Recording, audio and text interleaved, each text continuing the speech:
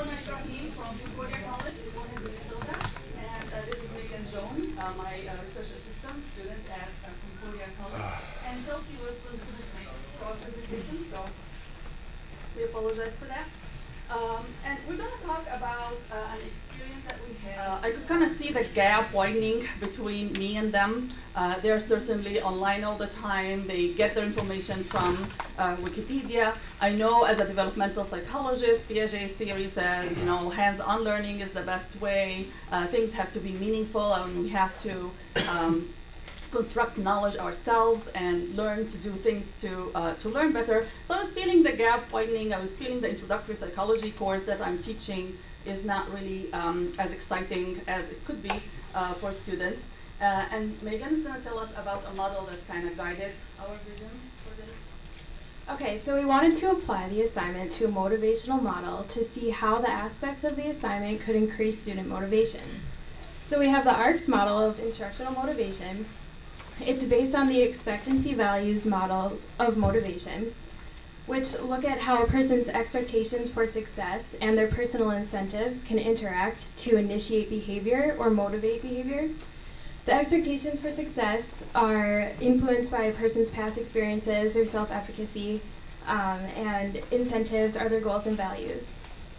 So this instructional model is interaction-based. It looks at how the environment of the classroom interacts with a person's personal traits to initiate behavior and to influence learning.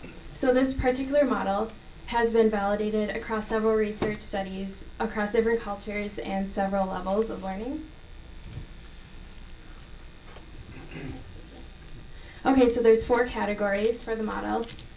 The 4 categories are attention, satisfaction, relevance, and confidence.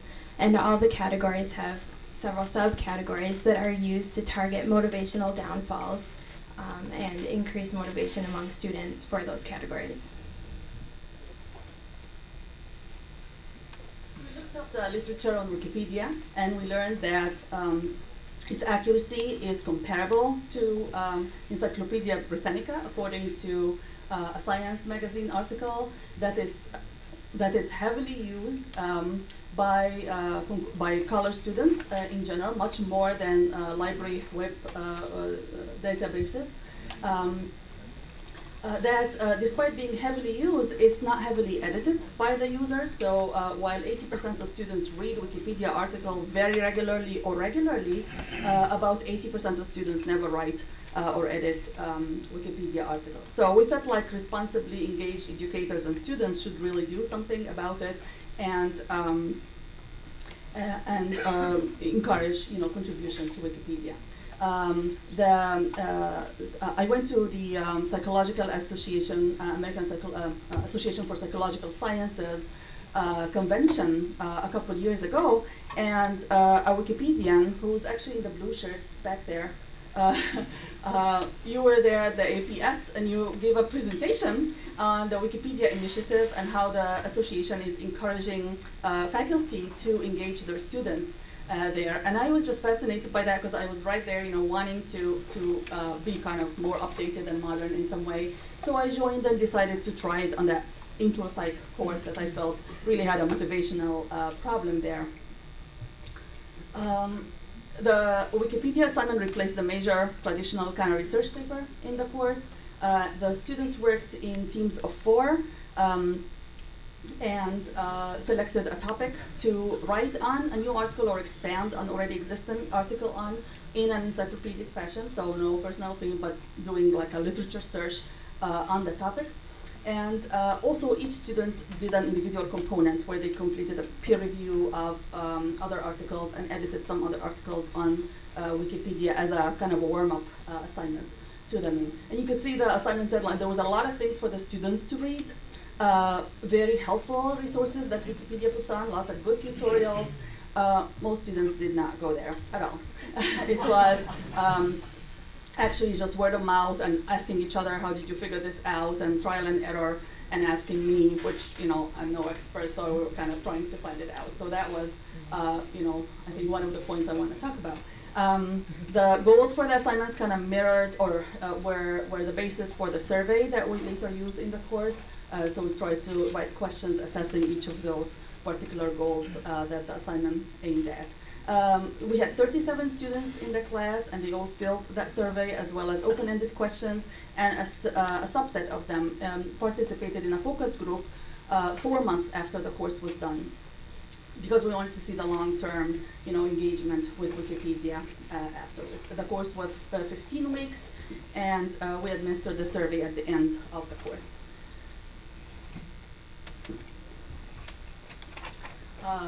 Megan's going to tell us about the results of the survey and our composition, the class composition. Mostly freshmen and sophomores were in that course, and mostly female. Kind of mirrors the demographics of the campus as well, more females than males.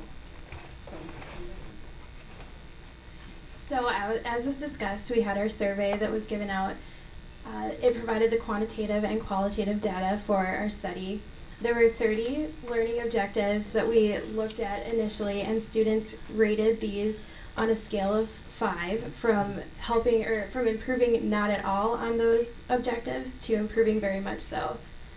There were also 6 before and after questions that looked at the students' perceptions of the assignment, their confidence in it, and the value that they placed on the assignment before and after. And then lastly, there were the open-ended questions that provided the qualitative data, and that was mainly focusing on the rewarding and frustrating parts of the project, as well as improvements for future projects. So here are all of the first 30 survey questions. They mainly focus on things that would help students in their college years in all of their classes, but also specific to psychology, looking at psychology research methods, collaborating, things that would be beneficial in postgraduate studies as well. So these are 13 of the 30 objectives that were significantly higher than our midpoint on our scale. So they are the ones that we judge the assignment really helped improve the student skills for. So the 13 objectives can be split into 4 categories. The first and the largest of the categories is an improvement in research and writing skills. So those are listed up there. There was also a great benefit from the collaboration. Students felt like they really improved their collaboration skills, which is a very important skill for all college students. There were improvements in learning strategies, such as taking and giving criticism and learning from experience. And something that I think is really exciting is the increased awareness. The students found that they had an increased understanding of knowledge as interconnected and of the interactive nature of learning. So these are the before and after questions that we posed to the students. The students' interest in engaging in the project and their appreciation of the project did not significantly increase, but their confidence in their ability to take on the project and succeed at it did significantly increase after the project. All right. For the open-ended questions, we asked them what you found most rewarding, and overwhelmingly it was the fact that they're contributing to something real and permanent, something that other people will see and will continue to build on and will have an impact in the world. Followed by working with classmates, communicating with people worldwide, on the internet, and feeling like they're part of a community of scholars and researchers. And quite a few students also mentioned really getting a better understanding of Wikipedia and appreciating how well reviewed it is and how highly reliable it is. A lot of them were surprised because they were taught in high school, never use Wikipedia for research, it's just not a reliable source. And they could see for themselves how much their work was edited and commented on. Most frustrating aspect, overwhelmingly, was the coding. So I'm so glad to hear Jimmy Wales this morning talking about the Visual Editor Initiative. Yes, that's exactly what we need. The coding was, especially for references and for images, was really complicated for students. And again, even though the great tutorials are there, students are just not used to that. They're used to menu-driven, you know, window-driven kind of applications and not writing code at all. I was a computer science minor in college, so to me it wasn't such a, you know, I was like, oh yeah, sure, the students, but most students aren't really trained on that. Getting the work deleted was really frustrating. Negative interactions with some editors, even though I had all the students write on their talk pages, on their pages that they are students doing a project for the class, and I registered the course before we started with Wikipedia and all that. Some editors just did not know and thought that it's a stock attack when they're fixing references or when they're doing something wrong and they deleted the work, and students were really intimidated by that. Needing to find a source for everything, I think that's a gain, even though it's frustrating for them. That's good, you know, training. Suggestions for improvement, overwhelmingly in-class demos. We had asked for an ambassador, a Wikipedia ambassador. There was none on campus or anywhere around that could help us. So we're kind of relying on each other. But a few of the students from that class volunteered to be kind of the helpers for future classes and come to class and show. And this is exactly what students need. In-class demos, maybe 2 sessions, you know, 2 15-minute sessions of just demo. Here's how you do it. Extensive tutorial, you know, was not really read online, but they wanted in class and just the things they need to do at the moment. Some suggested higher level classes could be better because they were still learning how to use the campus library, the freshman students, how to acclimate to the dorms, and it was just an added thing that they need, and they're learning psychology for the first time, so they thought maybe for higher level courses. So actually my goal next time, I'll try it with senior students in the senior capstone seminar, writing on topics and see how that works. And more help in selecting topics. The Psychological Association, APS, had a very helpful portal that suggested some topics that need development, but the students, there was like 60 topics to choose from. The students really needed more, like just give us 2 to choose from. What are the best articles to work on? So, focus group, 4 months later, we asked them what were the most rewarding aspects of the project. Permanence, again, popped up. Group work was next in line. Most frustrating aspects, coding still, you know, and intimidation. Just looking at articles, you know, the featured articles and stuff, I'm like, how can I ever get it to that level, being a freshman, you know, in the field. And then interactions, negative interactions or hostile interactions were really a big source of frustration for them. Some editors, they said, were very helpful and just showed them, here's what you're doing wrong with all those references, you need this, you know, bracket or parenthesis or something, but some editors just didn't give them that benefit of the doubt, you know, that Mary talked about in the morning. You just assume they are spamming. Or we asked the students, are you still editing now that you know?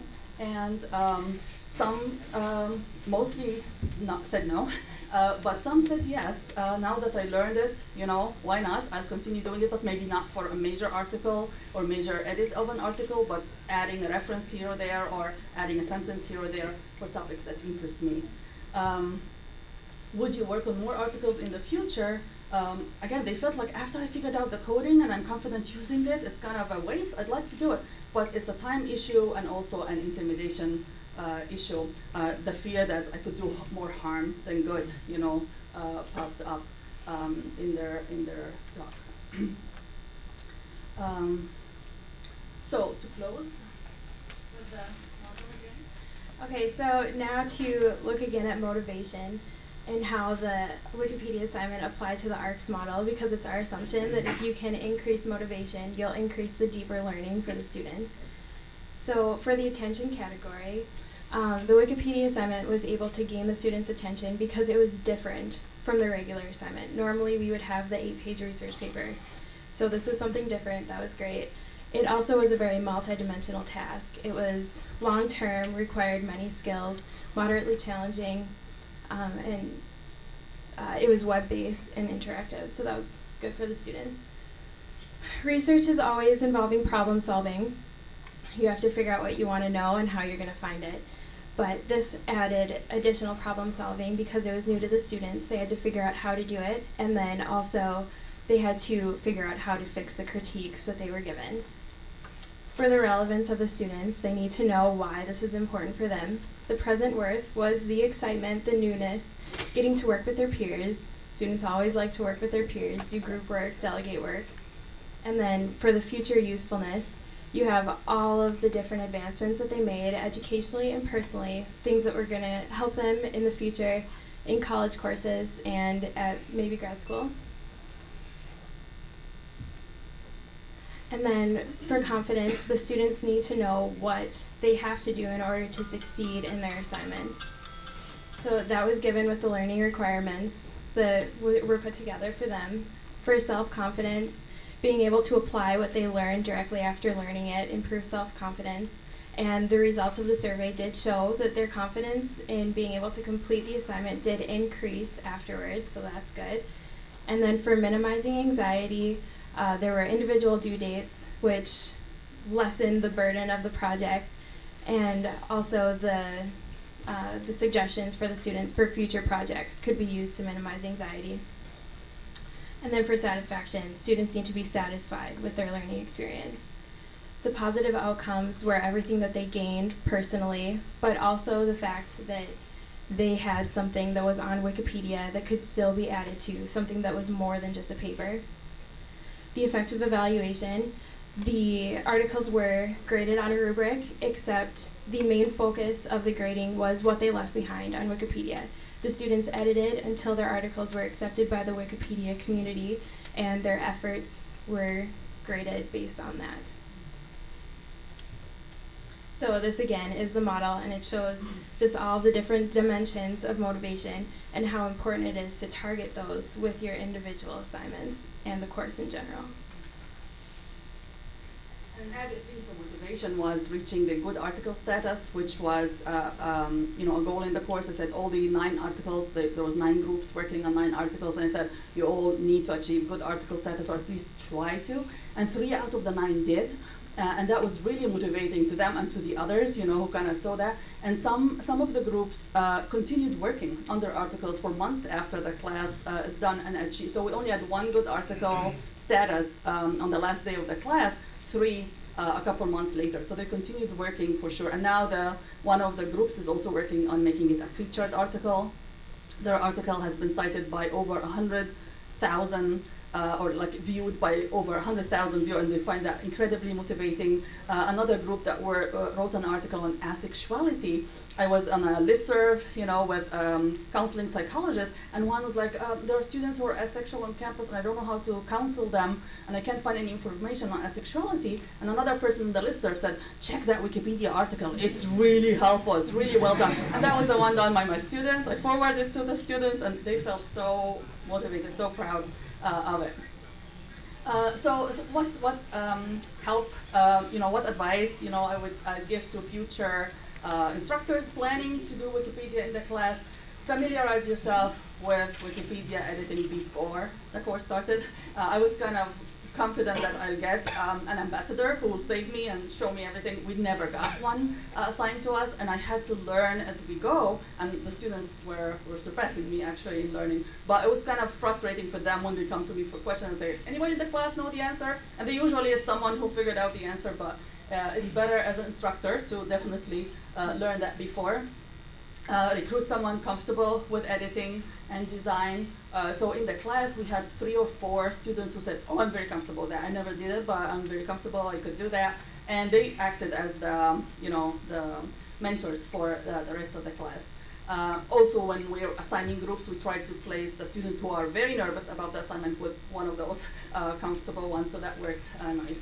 Minimize anxiety, so not a lot of points on it, a lot of intermediate deadlines for little steps along the way. A lot of one-on-one consultation would also help.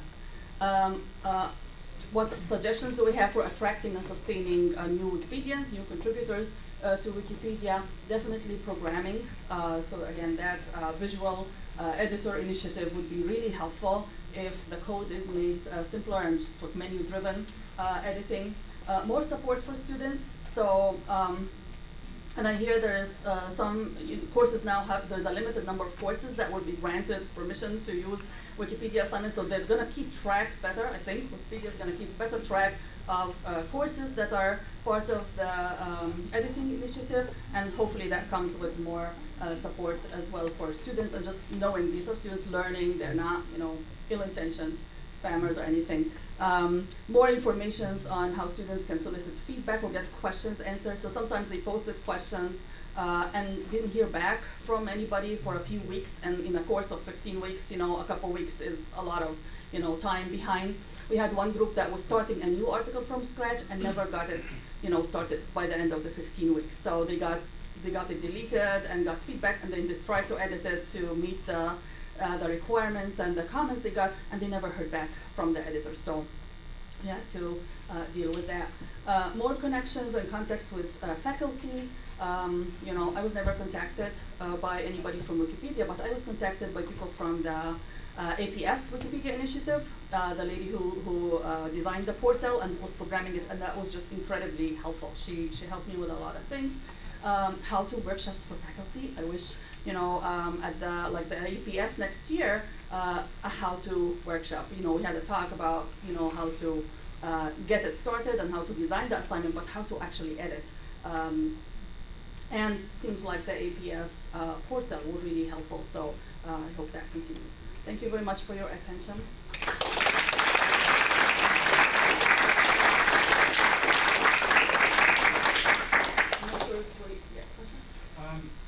Yeah, I have two, or maybe three or four. What level class is this? Introductory. 100 level. Okay, that's a tough crowd. Right. I've tried that too.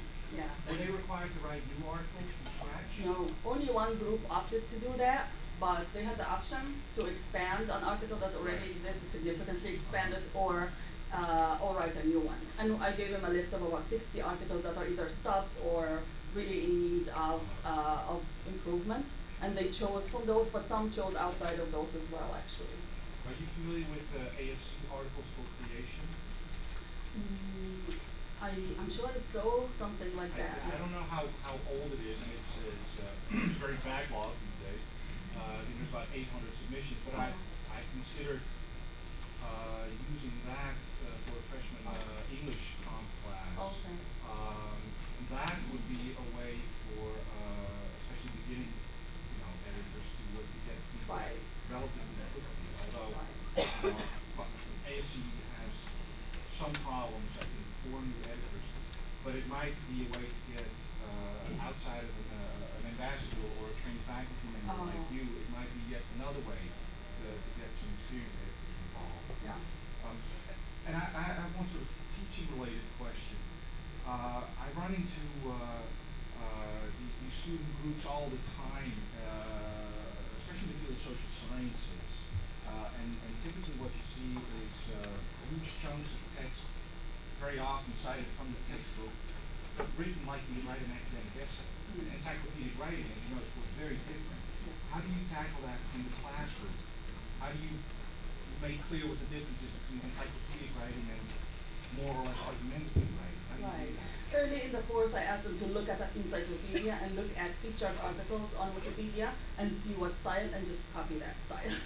So I said, there's none of your opinion. It's likely a literature review. You're reviewing the literature on a subject, so everything is literature driven. It's not an opinion piece or anything like that. And none of my students had that issue. The issues that they got responses from the editors was more like the references were not edited correctly, or too many changes were done in one day, and that raised suspicion, things like that. But I didn't have an issue with non-encyclopedic type writing, because early on we drilled it on. And they are freshman students, so they've never written a paper in psychology. It's kind of easy to say, this is what we're looking for, not your opinion at all. Right. Well, I mean, between opinion and argument, there's still a huge step, but typically what you see is that they sort of develop like an essay, which is a very different way. Yeah. I also looked at their plan. So I had individual meetings with the groups to look at their plan for the article. What do they plan? How do they plan to improve the article? And so I did catch some of those that want to say, well, this statement kind of value statements, and I said, not really. You're just gonna review. So they had some guidance with that too. Thanks. Yeah. Hi. Any suggestions on how to get other institutions to adopt this kind of a course or program? I'm a grad student, and I push my faculty advisor to suggest to the other staff there that they introduced a edit Wikipedia course assignment that went nowhere. Well, I found the representative at the conference at the Association for Psychological Sciences. He had a booth and he had a couple of sessions all day, sessions running all day that you could go and he'd tell you about. That was really helpful. I would have never done it if it wasn't for that session because I didn't know it existed or that I could do it. Our campus published a little article in the campus newsletter or magazine about our initiative, and I got already calls from 2 faculty members who want to implement it and go, can you give us a workshop on campus about how to do this, and can you tell me I want to start it next semester? So I think getting the word out in your campus literature would also help, or a summer workshop for faculty, a development workshop would help get them engaged. When it comes, my experience is when it comes to fostering students to Wikipedia, it's essential that the profs spend some time themselves editing Wikipedia, working on improving articles, determining the norms, the referencing requirements, and that's a lot of the problems we as Wikipedians face. We get these profs who come, they bring however many students. The profs, some of them have little understanding of how Wikipedia works. They then can't give proper feedback, and everybody just ends up unhappy. The students end up unhappy because of the reaction of the community ends up unhappy because the students aren't sure what they're doing. But the successful profs we've had, like John Leigh Murray out of Vancouver, he became a Wikipedian himself. He's made 15,000, 20,000 edits. He's an administrator. He's very involved, and he became very involved with Wikipedia before he brought it over. So we need to make sure we're getting profs Absolutely. To learn the editing of Wikipedia before they bring others. It would be great if it's part of the culture of how professors are evaluated or rewarded, because I would love to be editing 20,000 articles, except it's not going to get me promoted or tenured, right? There's one I heard. We're working on changing that. Yes. Right now I'm working on a collaboration with 2 journals, Excellent. PLOS Medicine and Open Medicine, Yes. and they're interested in taking Wikipedia articles and publishing them, getting them PubMed indexed. And then, the authors of those journals, or the authors of the Wikipedia articles will get academic credit. That makes perfect sense to me. Because I've published in places where there's 0 people who read my work. Whereas Wikipedia, so it should, if anything, get more credit and be more acknowledged as scholarly contribution. So our trial just started. The first article is in publication on dengue fever. The 2 journals I'm working with really deal with medicine rather than other topics. But hopefully once we get this going, we can pull other journals in. And then, there's a co-publication strategy, and the professors can get the academic recognition they need, get tenure, and Wikipedia can end up with, academic contributors and good content. So you not only get your content read, but you can get academic. That's great. Yes. I wonder if you thought about asking for help from your reference and instruction librarians. At my institution, which is Colgate University, the librarians will partner with faculty, and we typically have a faculty member in advance of the class, write their own article so they can show the students like before and after. But then the librarians give instruction in doing research, inside proper citation, and they build up kind of a bunch of knowledge so that the library or the library ITS can sponsor the workshop. I mean, they have budgets, they do food, and the faculty basically do all the instruction. But you have this structure on campus that can help with that. Yeah, that's great. Yeah. We do assessment also with regard to research, and the students tell us that they do a lot more research and work a lot harder because they work with being a social platform as opposed to just paper for one. We had one session with a librarian, one class session specifically for that project. And that was very, very helpful. So we pulled up a Wikipedia article and said, okay, so the statement doesn't have a reference. How do we find a reference? So, and the difference between secondary sources and primary sources. And then the students went into that article and added the references that were missing. So this is part of the warm-up exercise. It was very, very helpful and great. Go to your library and ask them if they would sponsor your workshop. No. Do all of the organizational work, and then you give the presentation. Yeah, specifically on editing Wikipedia, because I've worked in libraries and taught those workshops on how to edit Wikipedia, as well as how to do research for it. Hi. So I just want to say, so first of all, I think listening to what you've done is really great, especially without, you said you didn't have an ambassador.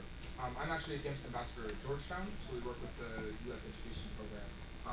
So there are a lot of resources for, I don't know if there's a regional ambassador in your area, to get in touch and sort of start a more official program with, there is a large outreach program for these sorts of projects.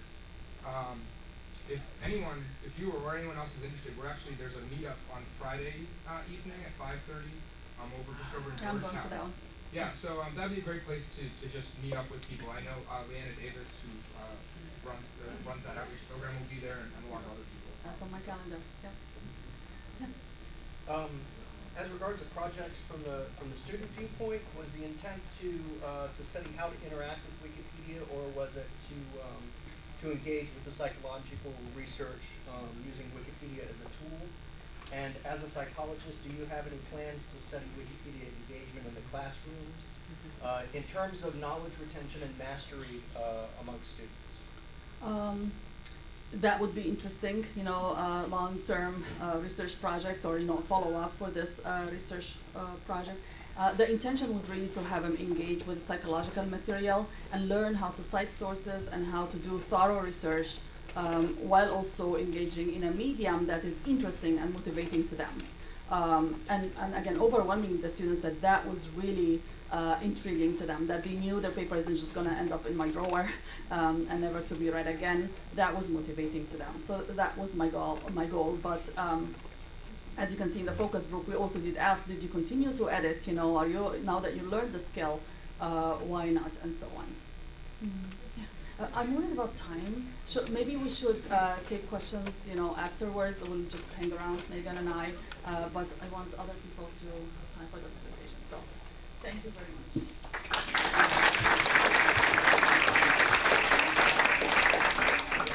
Okay. First of all, let me express my appreciation for being invited to speak here. My name is Leigh Thelmadatter. No, I'm not Mexican. I'm American, I'm in Jersey. However, I lived in Mexico for 9 years. I'm glad that I followed the first presentation because basically I experienced most of just about everything the first presenters talked about, and then culture clash on top of that. I'm in English as a foreign language teacher, and in that case here, I run into some opportunities as well as some problems because when you're teaching language, rather than a material, they always say that language classes are a contentless material because what are you going to talk about? Okay, we're going to produce English, but you have to have something to talk about. In this case here, so I'm not really teaching memorization. So let me, what the first presentation was about is, I guess, what you would now call the classic Wikipedia assignment. All right, you're going to substitute writing a Wikipedia article for the traditional term paper. The problem is, what happens when your institution does not have traditional term papers, which many educational systems do not. Mine does not. Basically, for undergraduates, a lot of them don't write anything in their own words until they do a thesis. Can you imagine? If you're doing 4 years of college and then you have to write a thesis? I don't know how that works, but in my classes, it doesn't, they don't write papers. So what you're doing is, if you have them write an article, you're adding work rather than substituting work. And that was one of our first issues.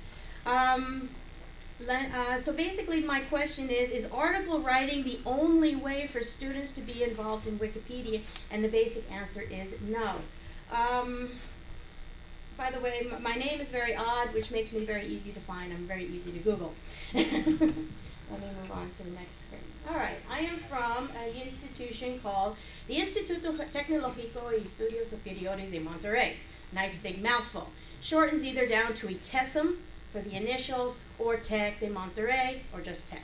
All right, so I tend to use these interchangeably. This is our Wikipedia page for my campus. There are 31 campuses all over Mexico, and I am from the Ciudad de Mexico Sur, or the South Mexico City campus. There are 3 in the Mexico City area. Yes, I wrote that page. Okay.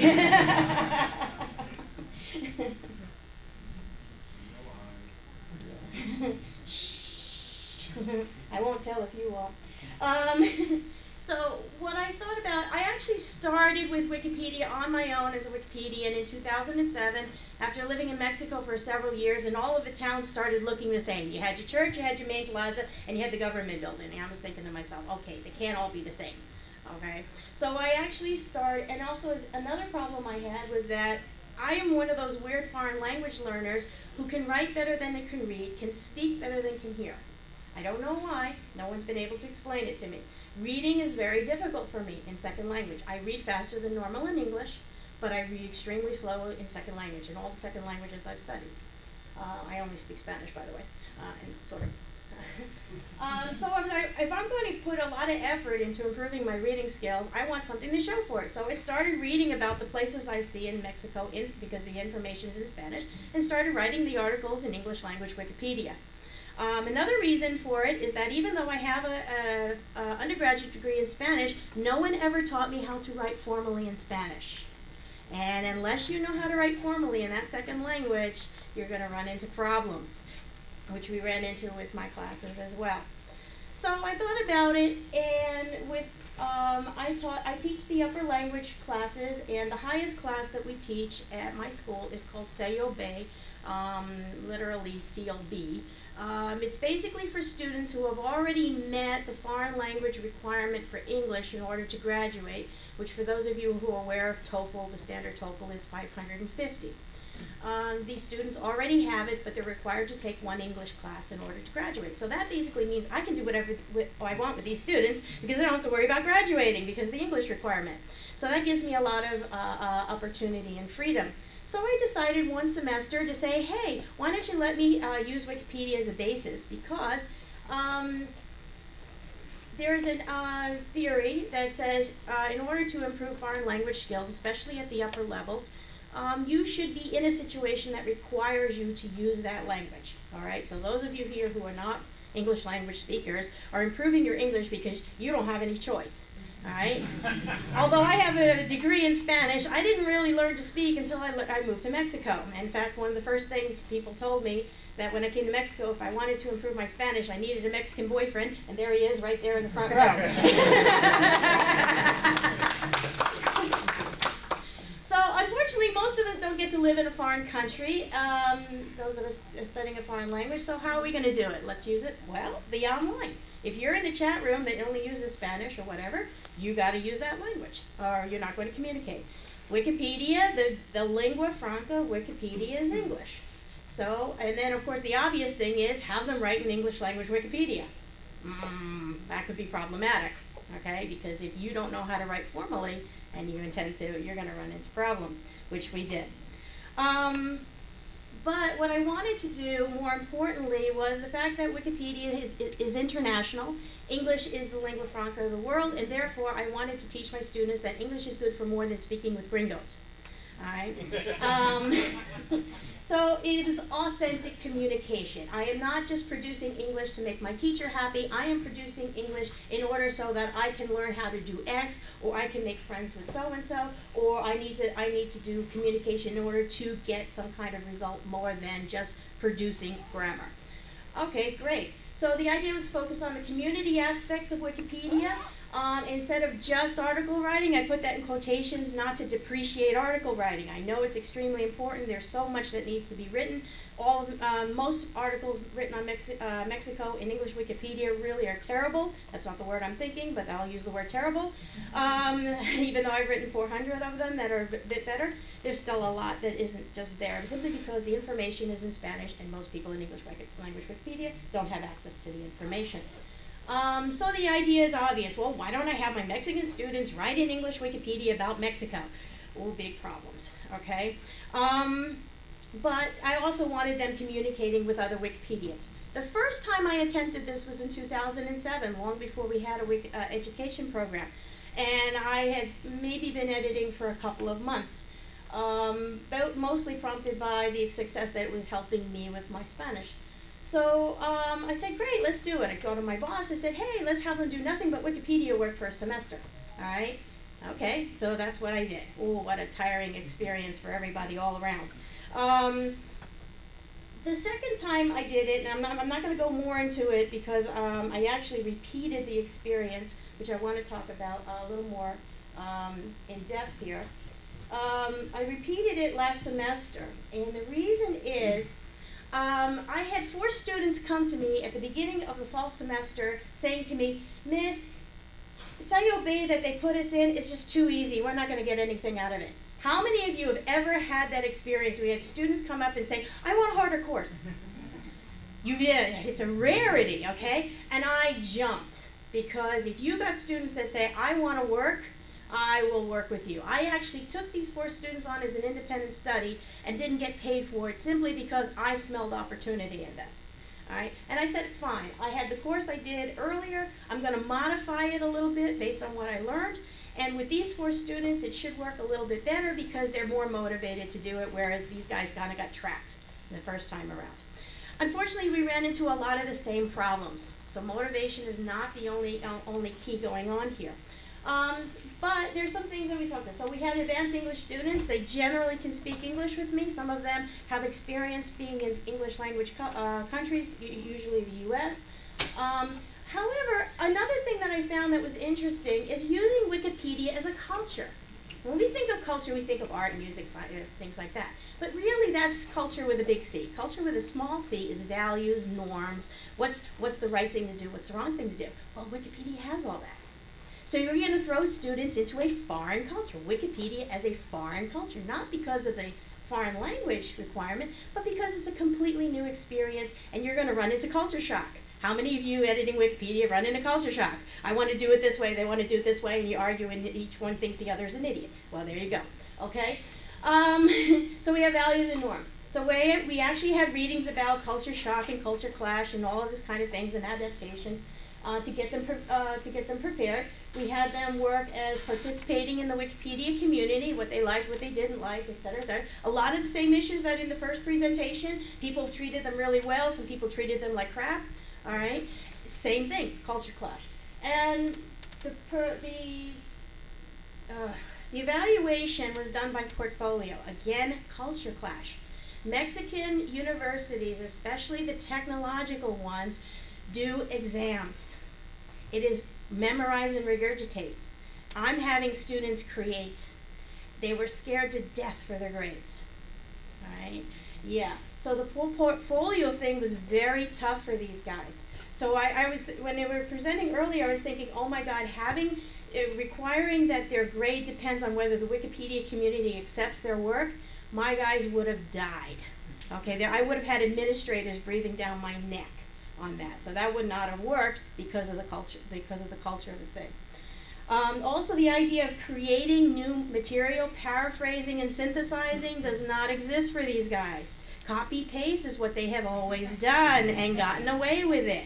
Okay? Again, it's a cultural clash, but we couldn't get away with that. So that ran into some problems with the creation of articles. That doesn't mean we didn't do creation of articles. We did do some.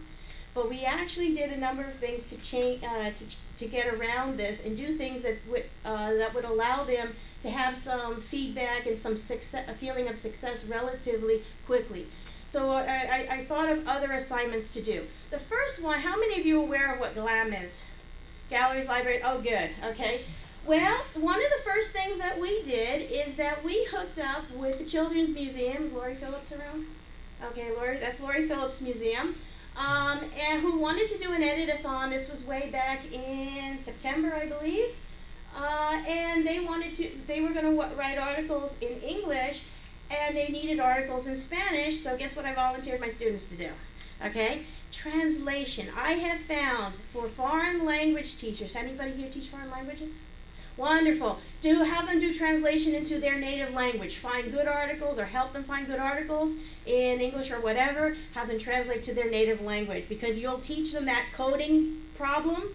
Okay, when they translate over, they kind of get a feeling of what coding is and what citation is to be. Because most students don't even, if you've never done citation before, to having them explain where to put citation and why in-text citation is important, they don't get it. But if you have them do translation, yeah, they get the feel because they're used to doing imitation. So anyway, what we did was that we were connected with Skype. There's Lori and the head of the Children's Museum there. And we were this is my laboratory, which seriously needs to be revamped, but that's beside the point. And they were over in Indianapolis, so they were working on articles. The idea originally was they were going to work on the English version, we were going to work on the Spanish version, but they couldn't get us the materials to cite in time.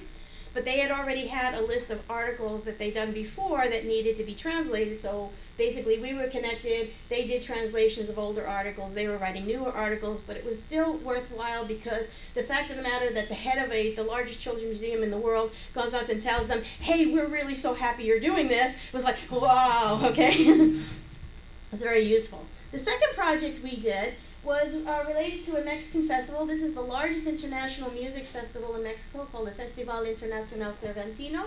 It happens in Guanajuato every October. And what we did, one of my 4 students had connections through the radio station that she works through with the Festival Cervantino. And we decided we were going to set up articles that needed to be done about the artists participating in that festival. It's short articles, nothing large or grand, and we were going to do them in both languages. The idea being is that not only did we improve the festival's article in both languages, we would then have a whole bunch of artist articles that would go back to the festival and showing that marketing. One of my students was a marketing major, okay? If you have a whole bunch of artists that have then mentions back to the festival's article gets more articles, exactly. Which worked out very nicely. We got press passes for the 4 students to go attend the festival because of the work. There are more done in English than Spanish because I'm crazy and I did a lot of them. There was over about 200 artists that appeared that particular year. We didn't touch all of them. One other thing we did, there's a little small picture of some of the students working on it. It wasn't just my 4 students. There's a Club Wikipedia, and some of the students outside of my class were working on this as well.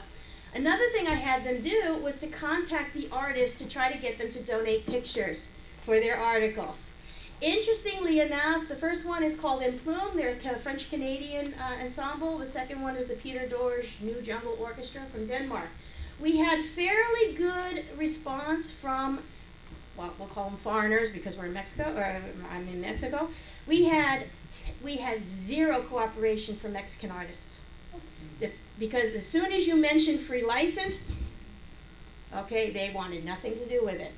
All right, so there's a lot of work to do in Mexico to get them to realize that the publicity aspects overrides losing one photograph. But this was an extremely good way for students to do something in English because even though they're from Canada and they're from Denmark, the language, lingua franca, was English. So they had to write in English in an authentic manner. That one worked out really well, as a matter of fact. So basically, a couple of lessons that we should talk about is that, okay, all student activities are with newbies. That's from our first presentation as well. They don't know what they're doing, and you have to be really slow and start with small things. Please do not have them write in their non-native language.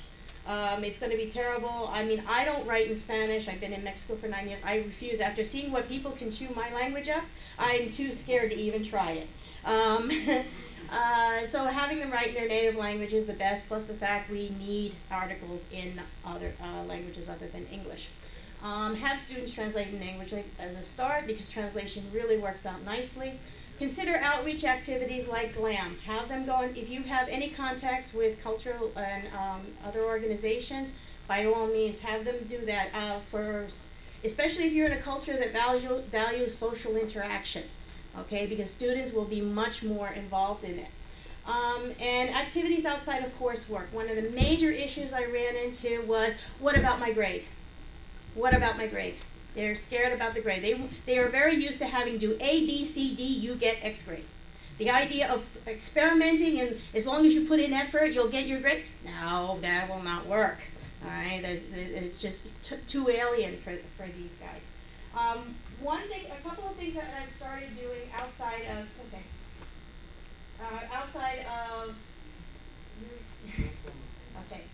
one of the other things that I started experimenting with to get around that grade pressure, and a big recommendation I do have, any of you who are familiar with an education program related to International Baccalaureate. I know this is high school level. However, International Baccalaureate is an extremely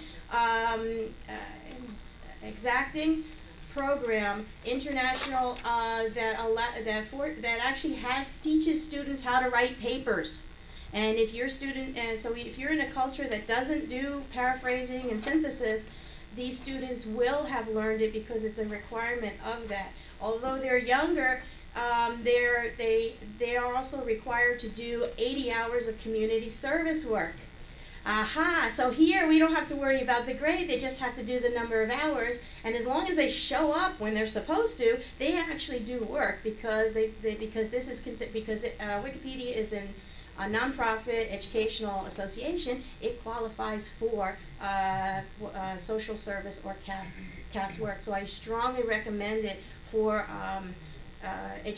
countries in which do not have a strong writing or paper writing background for it. And that's my presentation.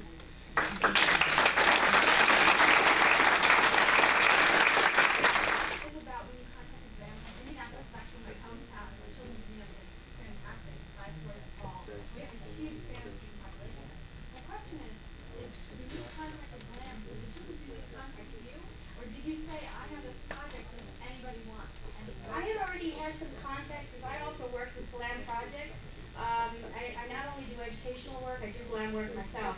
A lot of it is making contacts with people. So here in Wikimania is your best bet, that's GLAM right out and stuff. And once you make contacts with one, you'll find contacts with everybody else. They're more than happy to have people helping them out with their projects. That's not a problem. Any other questions? Yeah, so as you mentioned, that reading and writing are two different skills. And I don't know if your class is focused on writing, but let's assume that we want to improve reading skills for students. How would you? Actually, it does, because what they have to do is they have to read in English and then produce in Spanish. But I see we can track how they involve in writing, how to track their involvement in reading. Okay, I didn't push that hard, but what you could do is what I do for myself, because when I write articles about Mexico in English, I'm using Spanish language sources, so then you have the list of the sources they use for that information in order to create the article. Any other questions? Yes? I had two questions. One was, do you think the students met your goal of the advanced students, the ones who were keen for the next work? Did they meet their goal of really improving their English skills because they were writing in Spanish? They didn't improve their English skills because they were already top-notch, to be honest with you. All right? What they learned was how intercultural communication skills. And when you're an extremely advanced student in a foreign language, what you really need to learn is everything you say is not going to be interpreted the way you think it's going to be said. It's not putting it, grammar plus vocabulary does not equal language. And unfortunately, most foreign languages in every country I know of is still taught that way. So the biggest thing I had these guys come away with is to realize that communication is not language and they need to do it. However, for the first class I worked with, I did do a little bit of tracking in that I knew what their TOEFL scores were when they came in. And they were required to take another TOEFL to leave, even though they already met the graduation requirements. So I took advantage of that. And even though they already had 550, which used to be on the old TOEFL exam was what you needed to enter a university in the States, many of them raised their TOEFL scores by about 50 points. So there was still, even though they hated the class by the end because they were tired, and they thought they were really tired of Wikipedia by the end, and they were all shocked that their TOEFL scores went up. Well, I had another separate question, which was, you're obviously a fairly experienced or very experienced with reading yourself. How scared should another instructor be without your experience to try to reproduce your experience? One of the things that my job has just now told me is to design a course for the other teachers. One of the things I have to do now for September is design a course for the teachers. And yes, Deanna, wherever you are, I need help with that. Yeah, you need to do it. There's no way you can do it without it. Yes? I actually have two more questions. So I see that Wiki works very well with social science, but do you think we can use Wiki for other science like maths or physics? I've done it, but it's I'm not the person to ask for that because I'm a contentless class, quote unquote. Showing that they're learning the content is not really my part. My idea is to learn how to communicate. Okay. And then just the last question: Yes. Do you have the experience that students jump in the last minute just because it's the due date for submission? Don't all students do that? So that's just normal. Yes. As a matter of fact, yes. And one of the things I had to do was every week they had to talk to me because I know that with communication with other Wikipedians, if they wait to the last minute, they will never get the response that they need. So I had to keep on them every class period. I was asking, what have you done? What have you done? And with 4 students, I had a lot of luxury in that. Yes. You mentioned the culture clash in terms of the freely licensed pictures with the artists. Did you run into similar issues with the licensing of the students' contributions? No, with the students or the university? Or? No, Mexico, that's not an issue. They're not really worried about that. Yes? I have a comment. You're awesome and inspirational.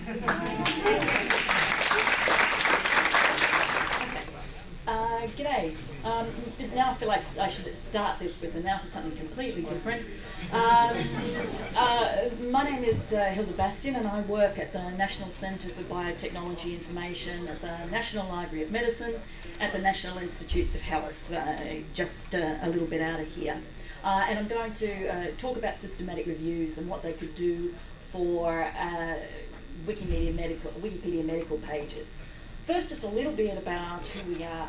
The US National Library of Medicine is the world's largest medical library. It was founded in 1836, and it's part of the National Institutes of Health campus.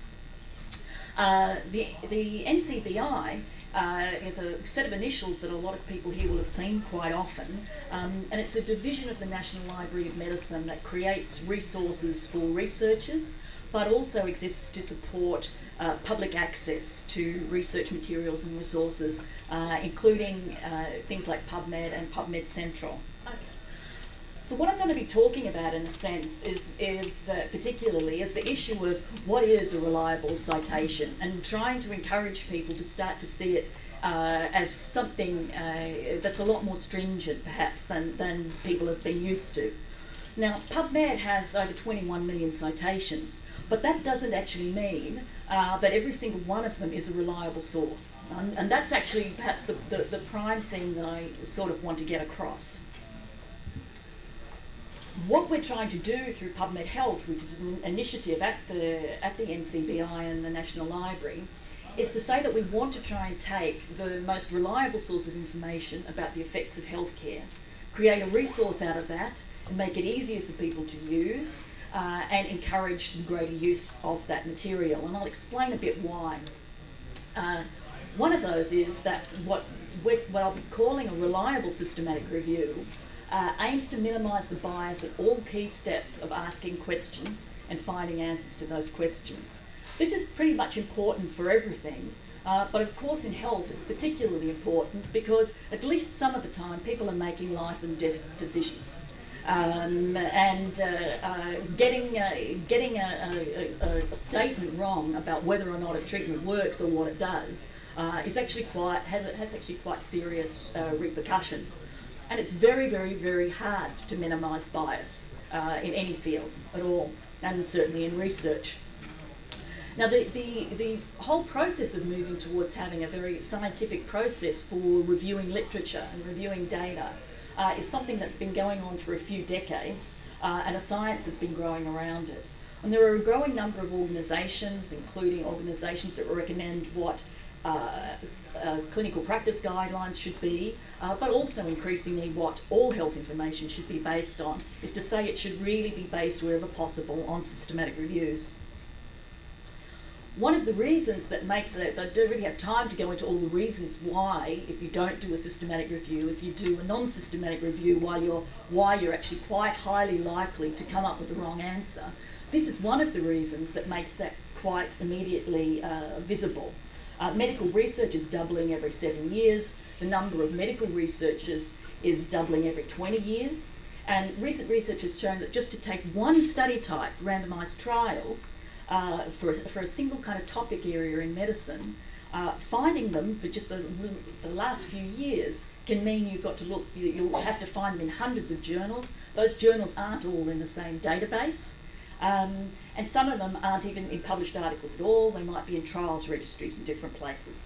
So it's actually very, very easy to miss very, very critical information about the effects of healthcare. And only a quite sophisticated searching process is going to give you a chance to unearth all of those bits of information. Now, this is what we're meaning and defining at PubMed Health as the methodological quality criteria of a systematic review. Now, some of these you'll see in a few minutes why some of these are there. One is that it asks a pre-specified question, and it's a structured question, and that's clear, so that you don't change your mind about what it is that you're asking, and shift the goalposts when you're in the middle of the game. You decide up front. You should also decide up front what your systematic methods are to find every potential eligible study that could answer the very specific question that you've asked, and don't change those goalposts either. That you've pre-specified how you're going to select which studies go in and which you reject. That you assess the quality of included evidence. Because otherwise, when anybody comes and starts to use the review, they're not going to know really how trustworthy different pieces of information are without having to go back to the primary research themselves. And the goal of a good review should be that you don't actually have to go and reread all the primary research in order to know how much certainty or uncertainty is attached to different statements. And it should be clear how they're going to synthesise and interpret the results. All these and a few other things are part of the overall package of things that you can do to try and minimise the bias when you're researching research.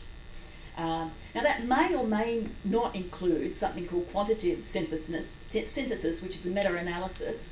And I've done a little rough sketch of what we mean by that there. That little graph on the side, sorry that I've got one of the words obscured there a bit, but this is basically how the results of four trials asking four very similar trials asking a very similar question, how they come up with a particular answer. Each one of those horizontal lines represents one trial, and the line down the middle represents this is a treatment that has no effect for the outcome that they're looking at. So if it even touches that line, it's possible that this is not a significant result. Now, if you look at the fourth trial there, you'll see that that is on the side of saying this treatment is better. The people who use this treatment were better, and it's not touching the line, and that's clear. But if you didn't see that trial and only saw 1, 2 or 3 of the other trials, you'd get a different picture of this treatment. Depending, any combination of those 4 trials could get you a different answer. So PubMed Health is trying to help people find truly systematic reviews on the effects of healthcare interventions. That's a specific thing. So at the moment we're not trying to find systematic reviews that answer other questions like what's the cause of a disease? Does eating this cause that disease? Those kinds of questions. We want to help people understand what they find, both the individual review and for more people to actually understand the science of systematic reviewing and how to understand those results and make sense of them. Because it's a very, very, very complex kind of form of science, really. How we're doing it, it's by saying we've got to create, and we're over 90% of the way there, a single search that includes all the likely to be good systematic reviews, wherever they may be published, whether they're in PubMed or not. So at the moment there's more than 20,000 of them there for the last 10 years, and we'll keep it always roughly just the last 10 years. And knowledge translation materials. By that I mean the kinds of resources that people produce to help people understand the results of the research. It might be a summary for consumers or clinicians. It may be consumer information that's been based on systematic reviews. It may be a critical appraisal, so a critique of the quality of that systematic review. And there's a real lot of that going on because systematic reviews are so complex.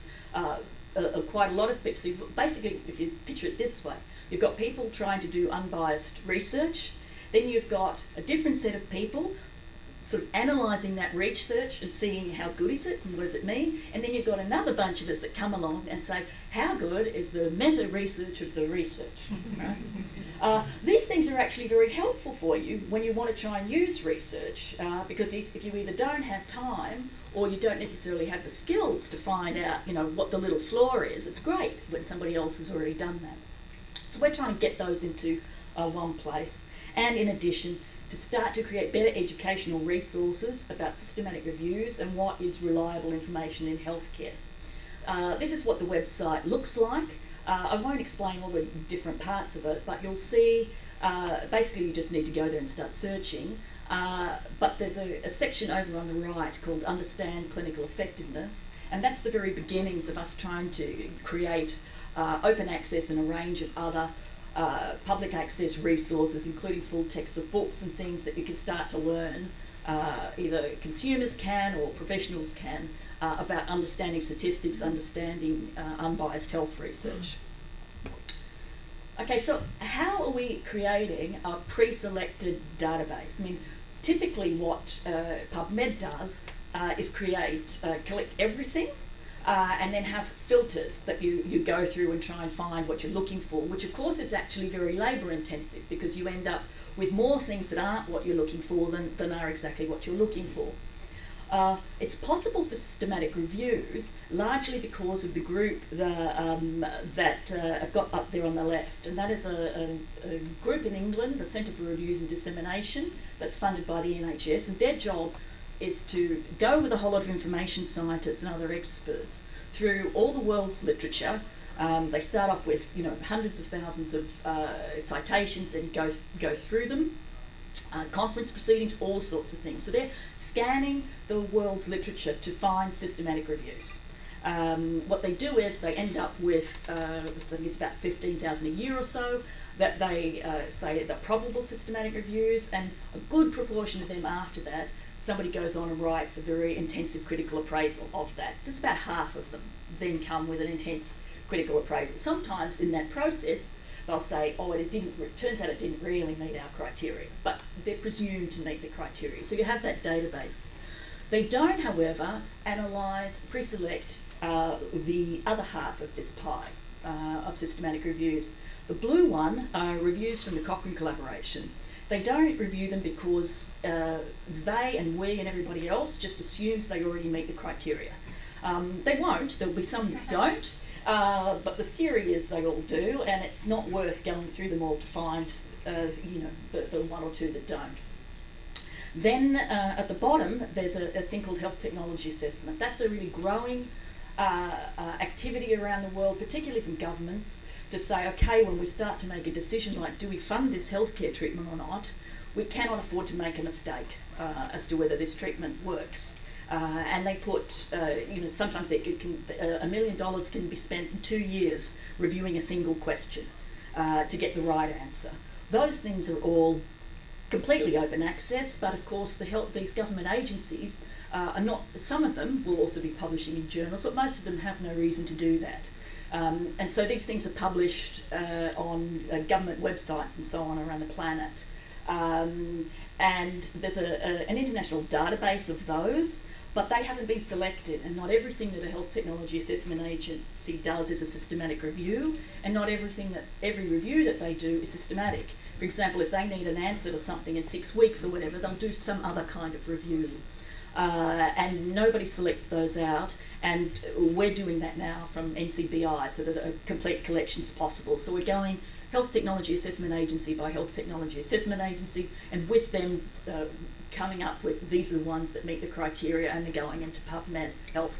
Mostly it means we have to digitise them because they're produced in PDFs and so on. So we're digitising them and getting them into PubMed Health.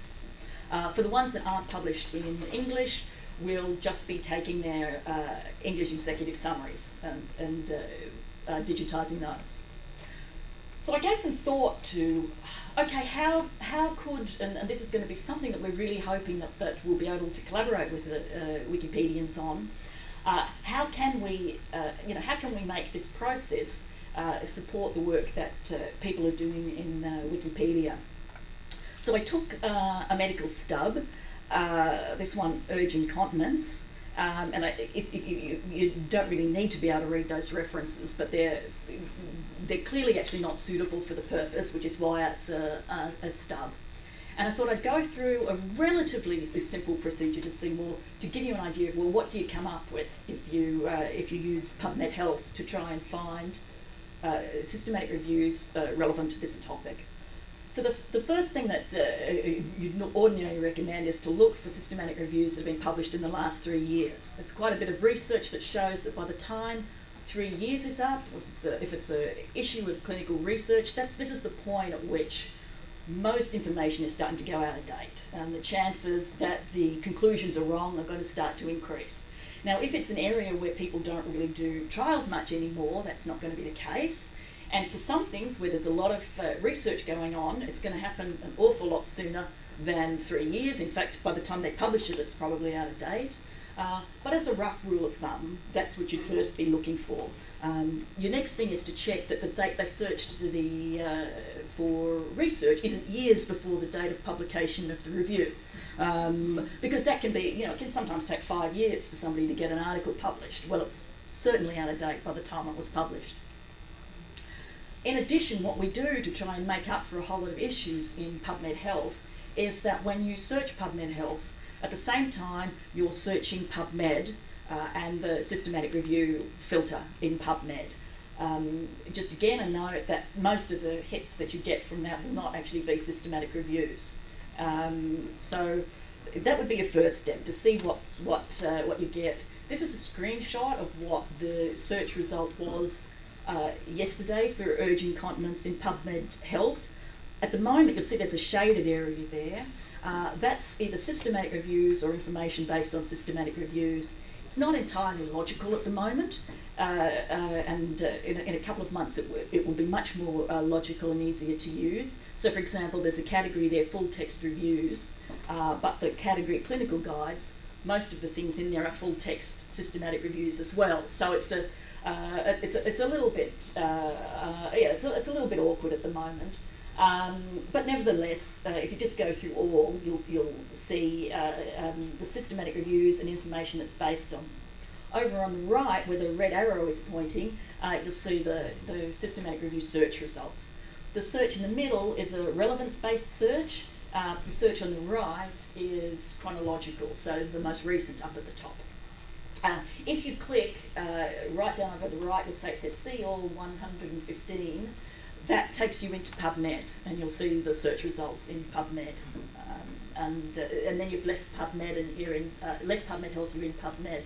You see up next to the search box. Anybody who uses PubMed a lot, that's exactly the same search box that you'll see in PubMed, and you can shuttle backwards and forward. You can change which database you're searching in up there. Okay, that's the first step. Now this is an example, and I don't know how well the internet's going to work. I realised yesterday after I'd already picked this one that this was a bit of a whopper to have chosen. It was not intended to be. This is an example. The first one is an example of a full text systematic review from PubMed Health. As it happens, if I were to click on this, and just because of time I won't even try, and it might challenge the internet too much, that one actually turns out to be over 1,200 pages long. And we've digitised it, so be careful what you wish for when you wish for open access full text science. That can happen with a systematic review. Beneath that is an example then of a review that I picked because it's a free review in PubMed Central, but that didn't meet DARE's criteria, it wouldn't meet ours for systematic review. But it's addressing a different question too about the epidemiology of incontinence and so on. So that's what I mean, that you can start to see reviews on different questions than effects of interventions in PubMed. This is an example of what a DARE appraisal looks like, and that's really the next step. If somebody has critiqued the quality of this systematic review, that's a useful thing to know, especially if you've got a little group of systematic reviews. You could have 4 sometimes that have different conclusions, so dealing with that can be quite challenging. If there's a DARE appraisal, that's one of the first things to look at. Now this one, if you clicked on it and saw the full one, you'd basically say, you'd see quite a lot of information, including all the key data from the systematic review. That's quite valuable because this review is not published in an open access journal. So if you don't have access to the Journal of the American Medical Association, you're going to get pretty well all the information you need from the critical appraisal of that review. They're basically saying it's uncertain whether you should rely on the results of that review. So it could save you a lot of bother and $35 or whatever JAMA costs. So after that, one of the important things is to always check for any review how good is the evidence for each conclusion you want to use it for.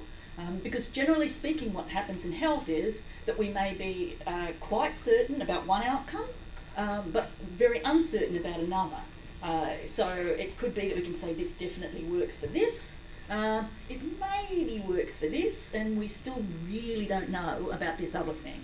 And so it's really quite important to keep thinking, you know, you don't ever have an answer for an intervention overall. You only have an answer for a specific outcome.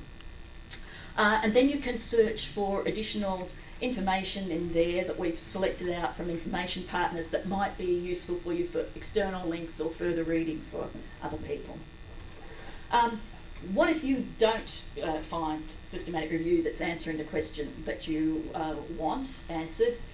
You can try and use the PubMed systematic review filter, as I've sort of already explained.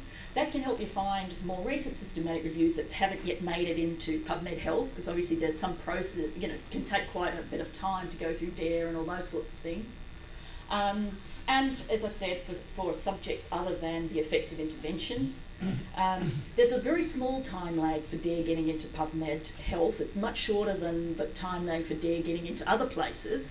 But if you're really, really desperate for something, it could be worth searching in DARE as well. All of these logo things are clickable when you get access to the slides. You can find where these things are.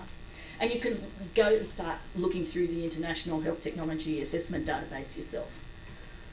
What we're trying to do, I'll just fly over this now. This is clearly one of our goals, is to try and get as complete a set of access to as much open access material as we possibly can and digitise as much of it as we possibly can.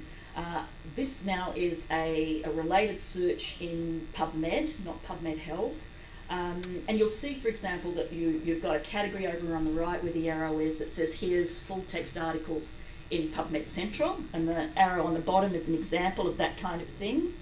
But the first one is actually the same, I think it's the same whopping review that I was showing before. It says books and documents. That's something that we've digitised and put into books and documents. So once we've digitised a systematic review and put it in PubMed Health, then we put it, it goes into PubMed. Okay, so that was really what I wanted to say about PubMed Health and systematic reviews. We're very keen to develop a relationship with your community. These are sort of some starting off points that we're interested in potentially working with people on. One of those, the first one, is about optimising PubMed functions. We're starting to add different PubMed functions to PubMed Health, and as we do that, we want to see how, whether we can improve them. Specifically from the point of view of people who need to keep up with a particular topic, for example, cite it, those kinds of things. So we're going to be very interested in working with people who are interested in how to keep better up to date with emerging evidence. We're interested in seeing whether whether it's worthwhile for us to develop resources about systematic reviews and searching and helping people create searches in MyNCBI or other ways for them to be able to get the kinds of research that can answer the questions that they want, as well as reliable information based on them. So if there's an interest, that's something that we're willing to work with people on. And of course, we're interested in improving the accessibility of our resources, all NCBI resources in Wikimedia. That's how you can get in touch with me, and that's what I wanted to say. Thank you very much.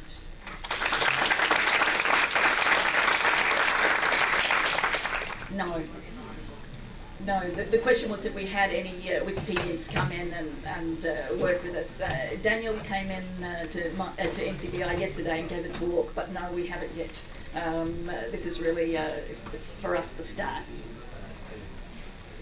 On the English Wikipedia, we have a guideline which is called Identifying Reliable Sources for Medical Articles. I mean, have you any input or thoughts about the guidelines that's given there? How it, to some extent, conflicts a little bit with what you say. Yes. All the way through. Do you have any thoughts on input into that?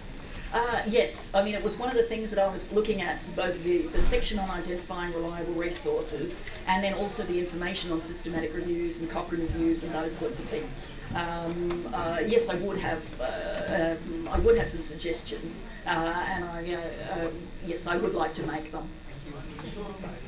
Yes. And the other thing I think is that on that particular set of things, one of the biggest bugbears that James will bear this out for is getting people who come along who present things that are not suitable, that don't match our criteria. We end up in an argument doing one between people every day between people who say, well, this is indexed in PubMed, or this appears here and it's been cited 100 times on Google, and all that sort of stuff. Almost anything health related gets indexed in PubMed. Is there anywhere we can go where somebody who's an expert has actually said, yes, this is good?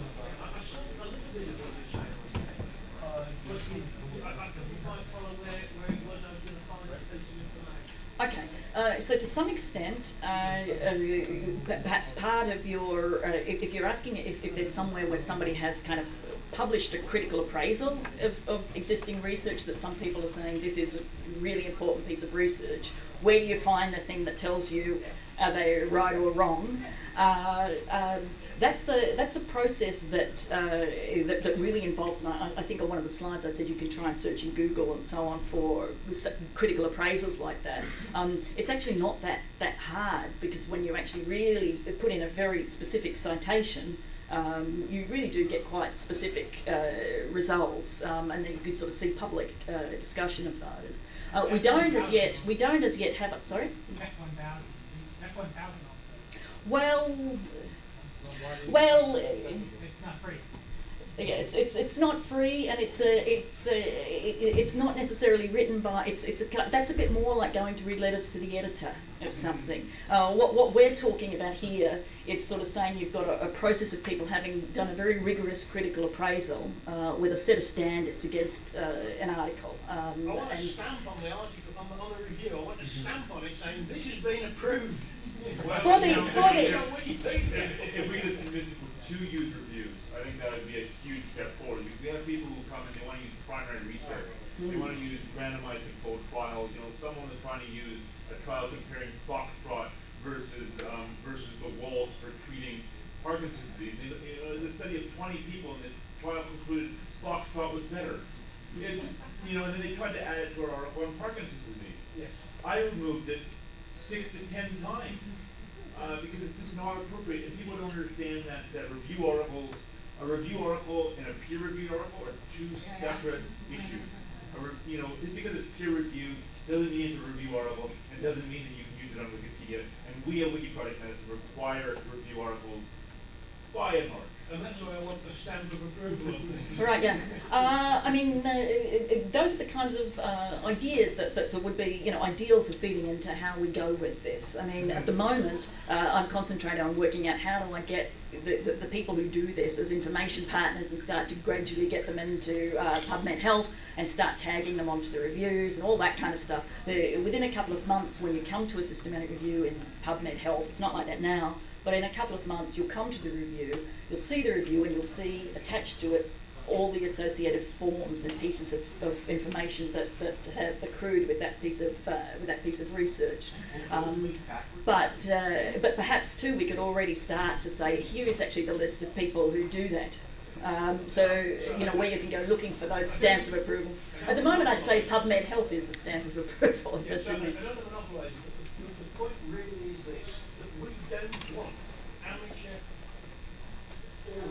Wikipedia has been doing that sort of analysis. We want to rely on somebody that we trust to have the expertise to make those sorts of judgments for us, so we can just report them. I know that sounds like being idle, but that's really what we need. No, I think it's a real thing to sort of be faced with a 1,200 page document and claim to be able to say whether it's good or not in a short period of time is yeah, it's a bit of hubris, really. You know. Yes, I hear you. We can definitely work on that. I think along the same lines, and to extend the scope beyond just how can we make a better Wikipedia page, would be if the primary articles or the articles that feed into these reviews link back to the reviews. So someone who's searching for a topic and finds an article where the thinks it might be reliable or is thinking about including this 20-person semi-randomized study could then see if it has been part of a review. And so that we as Wikipedians don't have to say, well, can you find this in a review and that's your problem? Or can I as a teacher say, well, you're citing this to prove a point, but the review of this article says it doesn't really support that point. You're not the expert, the expert's handbook. Yes, well this is 40 people, but here are 5 other trials that have each got 200 people in it, and they say something different, you know, which is one of the other things that you can see with it. Yes, and I mean, in the ideal world that we kind of dream about sometimes at NLM is, you know, the trial goes into a register. From the register already, we've got everything linked up to everything. That's hard in a world that's non-digitised and non-open access. Because if you think about that pie chart I showed you, you know, Cochrane Journal alone, well, it's not open access. You can't mine the included studies without getting into issues about it. So, you know, so there are a whole lot of issues. Some of them are technical, and some of them are you know, other kinds of issues that stand in the way, but that's definitely something that we'd like to do. Our first step, though, is to get the systematic reviews and the things directly at that level together, and then we can start to tackle the next level. If they're in PubMed, it works, but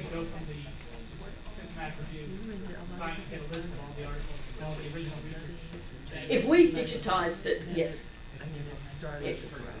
No, well, if we've digitised it in the bookshelf, then we do that. But otherwise, we're yeah. Okay, thank you very much.